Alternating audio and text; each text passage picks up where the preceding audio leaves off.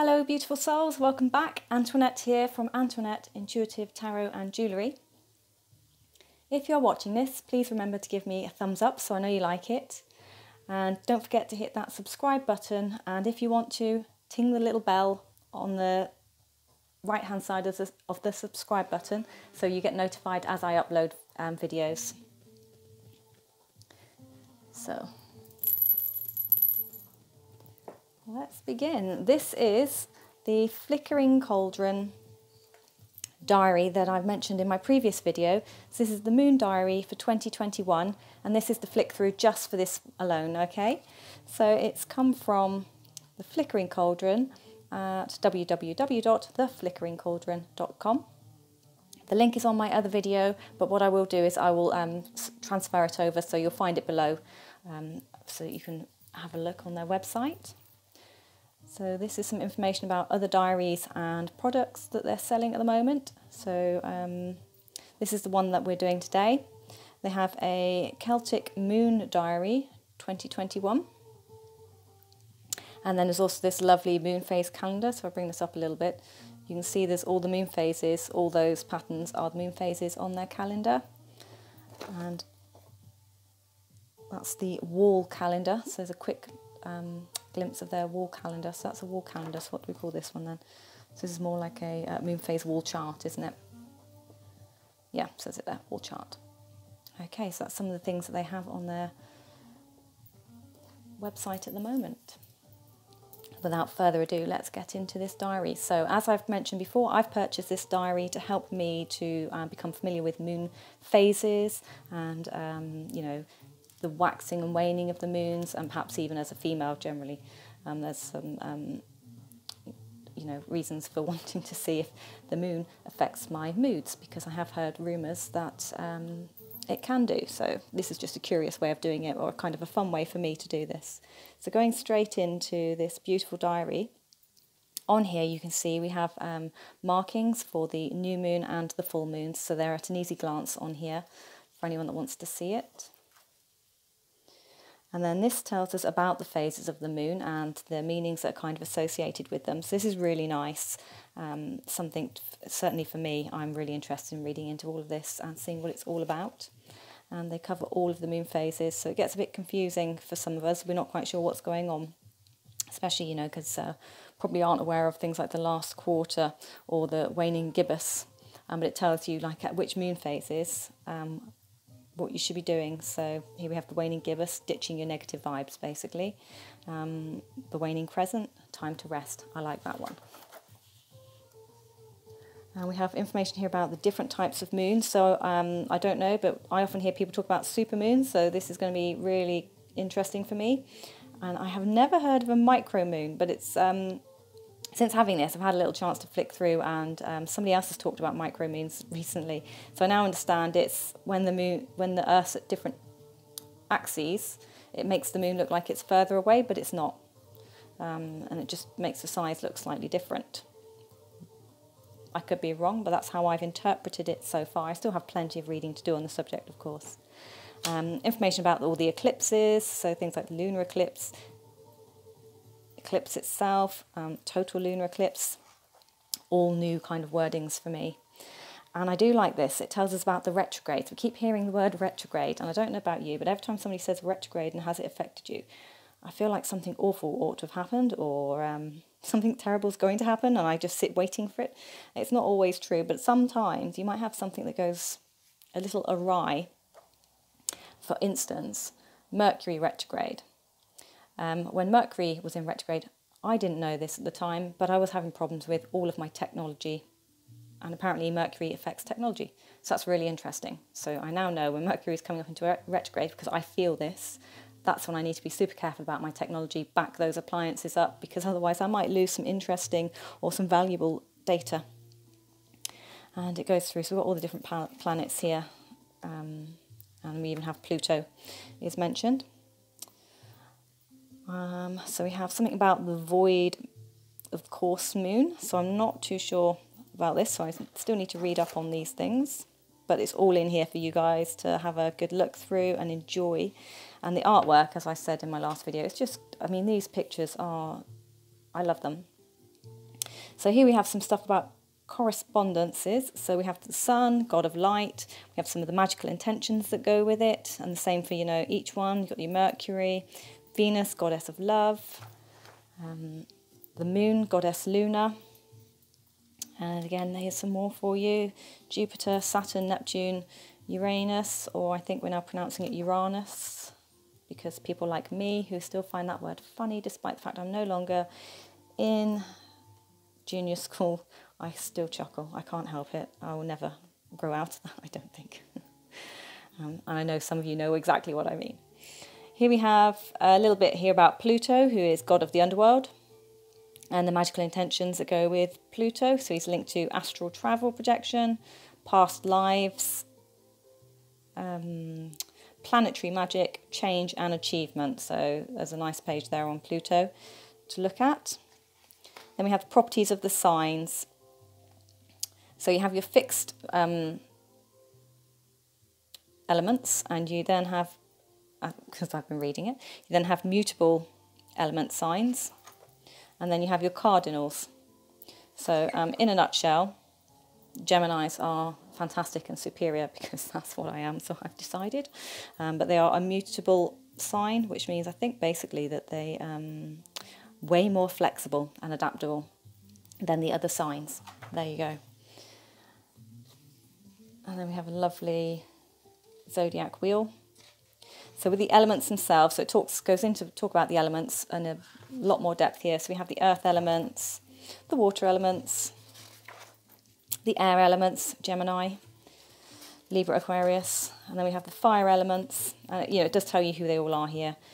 Good points, some of our not so good points are in there, but I'm not going to start astro bashing. It's all subjective at the end of the day. I mentioned in my last video, and I mentioned it here, that this diary is based on the Northern Hemisphere. And we have just come into our autumn equinox in the Northern Hemisphere.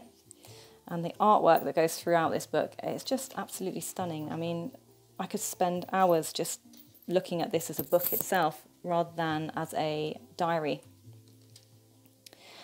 So here we have a little bit about Capricorn. We have some feather magic in here. We have a bit about gemstones. I'm jumping from page to page, I do apologise.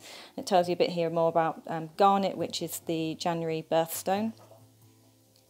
And here we go into January. So we start on the 1st. And as you can see, it's not a page per week. It's, you know, as many dates on there as needed to fill the page, really, which is good use of the space because all the other information is in here. And that doesn't really bother me that it doesn't end on a Sunday, you know, so it starts on a Friday, finishes on a Sunday there. I really am not bothered with this because it suits me down to the ground. So we have information about Capricorn specifically here with some interesting moony facts. And as you can see, the pictures are the correspondences for the moon phases on the diary. We have the moon ritual. It also tells you when you swap into the next star sign. We have the moon ritual here, this is basically what I've bought it for, is to learn about working with the phases of the moon, the energies of the moon, learning when to rest, when to push, when to use my energy, and when it can help focus my energy better.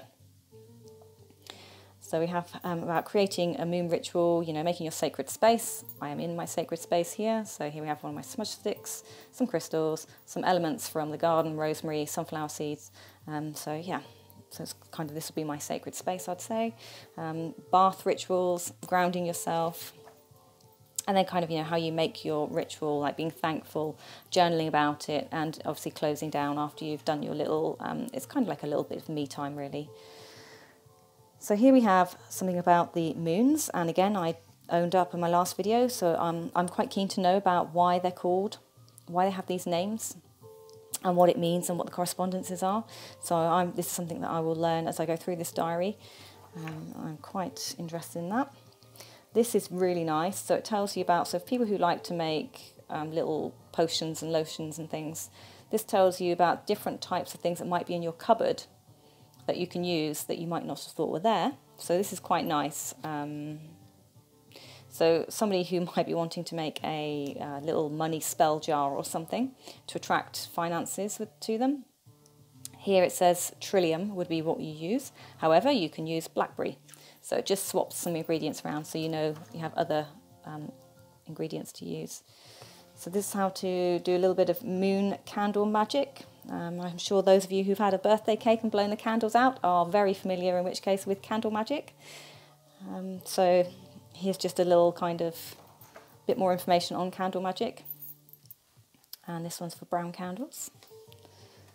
And we have, so as you're going through the month, you can write down your wishes and your desires. So that's just a lovely space to be adding your notes and some more places to write here.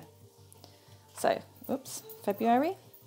So it's much the same as we go through the whole diary, so I'll do the next bit a lot quicker. So this tells us about the Candlemas, or in bulk, which is on the 1st of February. And this is basically surrounding the Irish lady Bridget, I think is how we're pronouncing her name. Now called, it's Festival of the Goddess Bridget, basically in bulk, or Candlemas. So that's 1st of February, and there's some lovely information about this here. Then we have Aquarius. We've got, you know, lots of different holidays marked out on here. Feathers and dream catchers. The snow moon for February, and a blue candle spell meaning there. Or blue candle, yeah. And here we have again, so as you go through your moon phases, you've got space to write down or jot them down as you're going, and then some more notes on the back. March.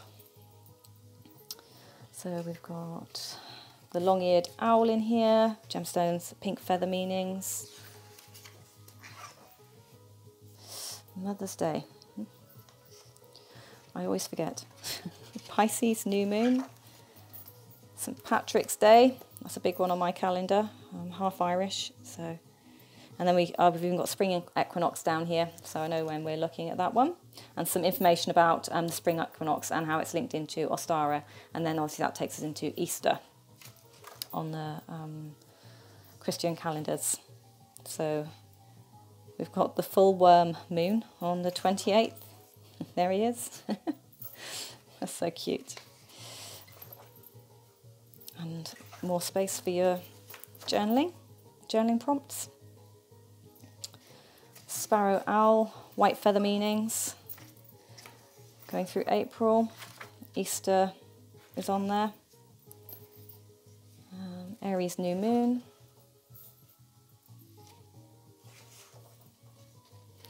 Red spell candle meaning. I think you can agree the artwork and the colours in here are beautiful. Oh look, so we've got a super pink moon in Scorpio. That's the other thing I didn't touch on. So it does tell you, so although you've got the shapes of the moons, it tells you when they occur. Are they going to be visible? It says it should be 100% visible, I suppose, depending on cloud, however. It's in Scorpio. We've got the sunrise and set time, moonrise and set time, and the fact that it's in Pluto retrograde or goes into Pluto retrograde is there as well. So it does say in Scorpio, and it also has the symbol there too for you. It tells us all about the super pink moon, the flowers it's related to, nature, spirits, animals, birds, colours, gemstones, deities, herbs, scents, element. So it's an air sign, and yeah, very nicely matched.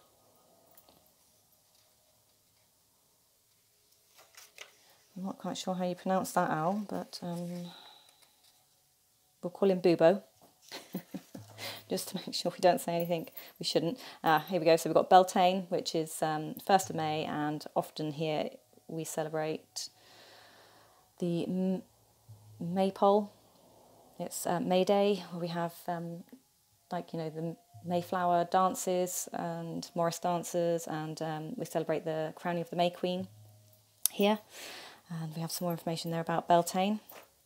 It's traditionally marked also with a big kind of bonfire and celebrations, and I think it's linked to the Oak King marrying, oh, I forgot what we call her. Basically it's the May Queen, so she's called something before she marries him, so the preliminary May Queen marries the Oak King. That's what that is. Please do put that in comments down below. Help me out. Taurus new moon. So there we go. Moving into Gemini. Oh, we have a full flower moon. There it is. Some more beautiful artwork.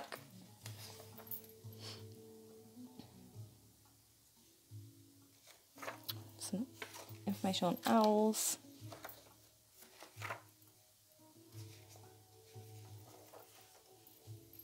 June. So what, yellow feathers. Information about Gemini.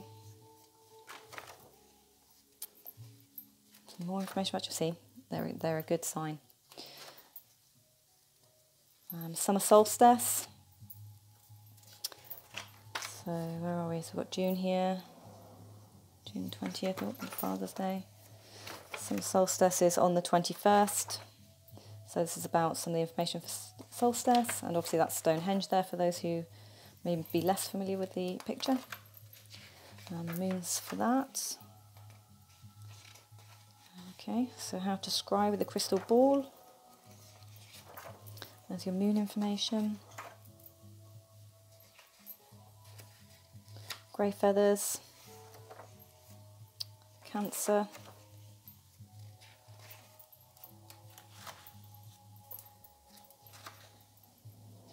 There's the buck moon. I guess you've been following. So your signs, star signs, are up here in the corner with these beautiful little pictures.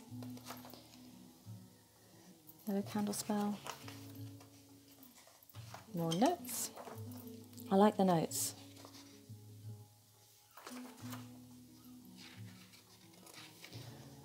So Lammas, because I can't pronounce this one, which is the Feast of the Bread. I think this is a Welsh traditional harvest. Need to check. Because I think the long word that I can't pronounce is Welsh. Or is it Mabon? Something I will learn as the year goes on, no doubt. It's all new to me because there's so much information that I'm learning at the moment. So we have August into September. Brown feather meanings. Good old barn owls. So I was talking to somebody today who was telling me about when they ask, their spirit guides for signs, are they going the right way? They ask for an owl. They ask them to send an owl. And so far, they seem to have, that's what happens. They see an owl, there's an owl outside, it appears. And they don't live in the city, they live kind of in the countryside, if you like. Villagey sort of life. And so, yeah. Even down to one appearing in the middle of the road while they were driving home. So that's quite a nice story that they were telling me. So here we have autumn equinox, which is what we have now just entered into. This is for 2021. So it tells us about the autumn equinox, the Feast of Mabon, the Harvest Festival. And that's what you can see spread around me today. I've got, some flowers, rosemary, some roses, some herbs from my garden to make my smudge stick or smoke cleansing wand. And I've got some various stones that I've collected on the way. So here we have October. So moving into star sign of Libra.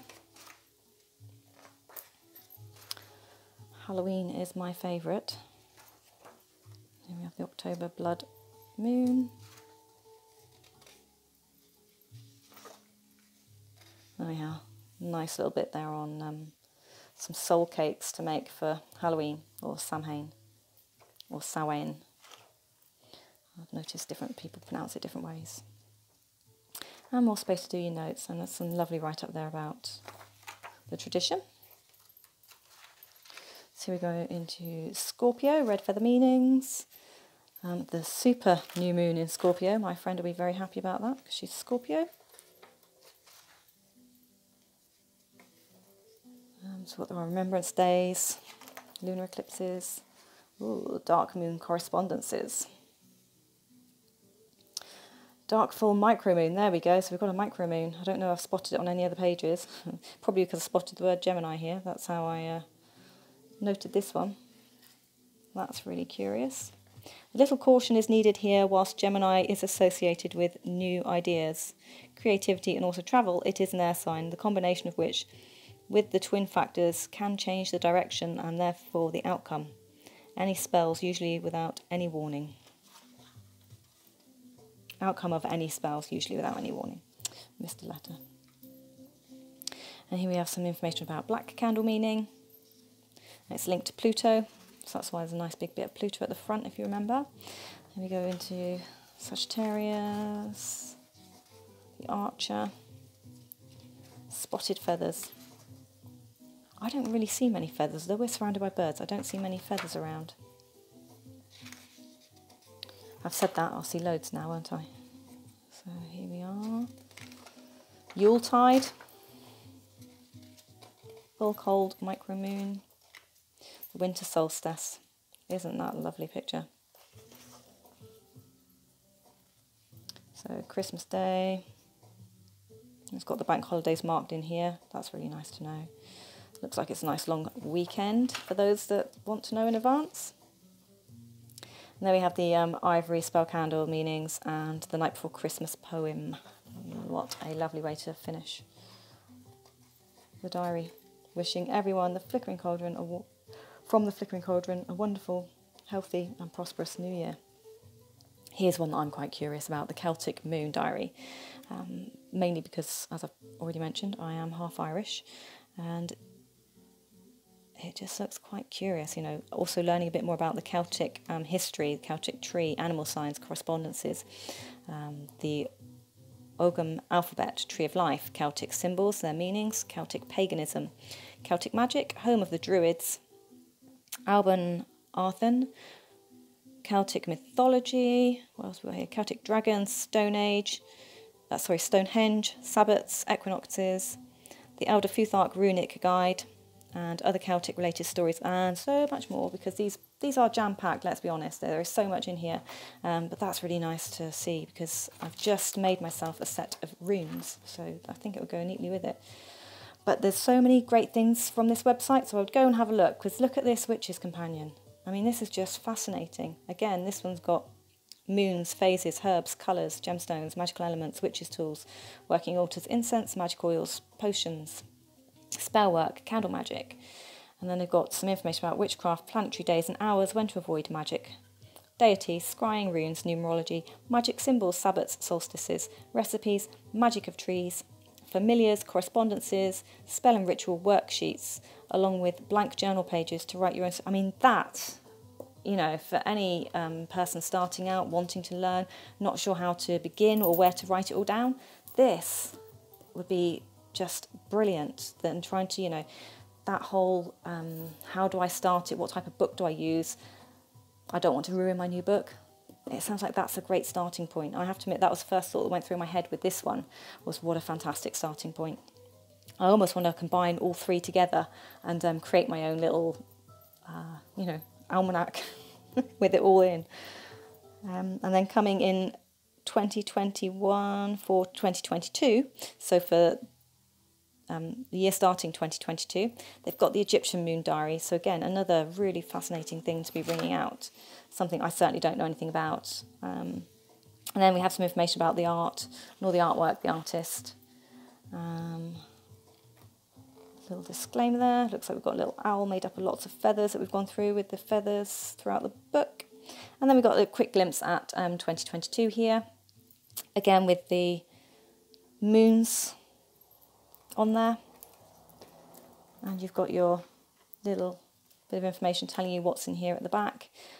So I read that in my last one, so I won't read it out again for this one. But there we go. So that is the Moon Diary 2021 from the Flickering Cauldron. And I think it is just superb, absolutely superb.